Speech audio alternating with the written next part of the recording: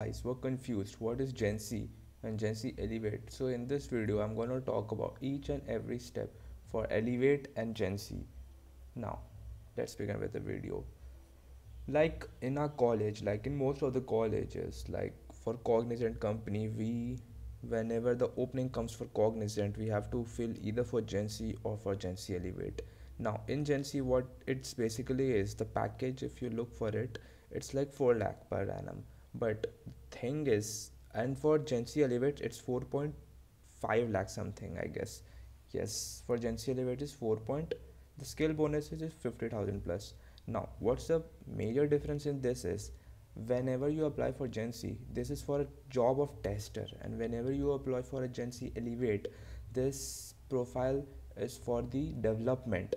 So you have to be very conscious while applying, that you whether you want to apply for a development kind of thing, or whether you want to be apply for a like tester.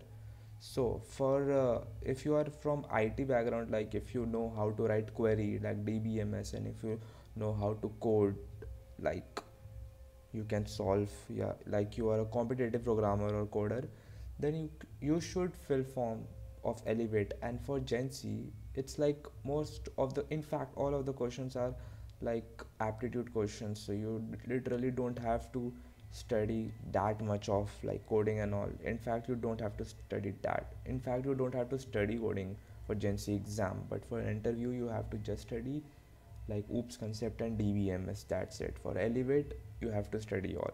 So this is the one major difference. Now let's go for the eligibility criteria. Like if you are for applying for Elevate, then these are the branches that can apply for this Elevate. And let's go to the main thing, which is the eligibility criteria. Yes, so the eligibility criteria for this is that academically overall till now you have, your marks should have more than 60 or 60. Only this is the criteria which you have, and there should be no backlogs. So if you're applying from superset, then automatically all the checks will come, and it will show this green. And if you have any backlog or anything, then it will be just simple cross. So this was all about Gen Z and Gen Z Elevate. I hope you understand what it means, and there's a PDF I will upload in the description, so you don't have to worry about that.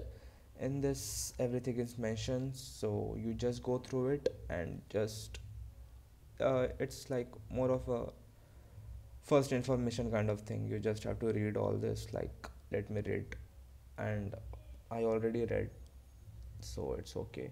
Like for Elevate, these are the batches that can apply, and for Gen Z, like all the batches can apply. So 60%, and students 2 year gaps, no year gaps should also be, this is also very important factor. Student withstanding areas or more than 2 year gap in education are not eligible. So this is CGPA percentage itna, students should be from 18 to 28 years of age to apply. Mandatory documents like resume, so you have to fill only college ID, it's a must. That's all.